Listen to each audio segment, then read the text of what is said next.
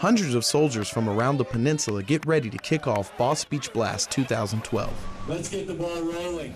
Better Opportunities for Single Soldiers had plenty of events set up for the soldiers to have a good time, and a few competitions as well. Today we had a hula hoop contest, watermelon eating contest, we had tug of war. Out here on the beach we have a lot of visitors, a lot of soldiers from all areas, as well as mixed in with the Korean community that love to come and participate every year when we come down here for the Beach Blast event.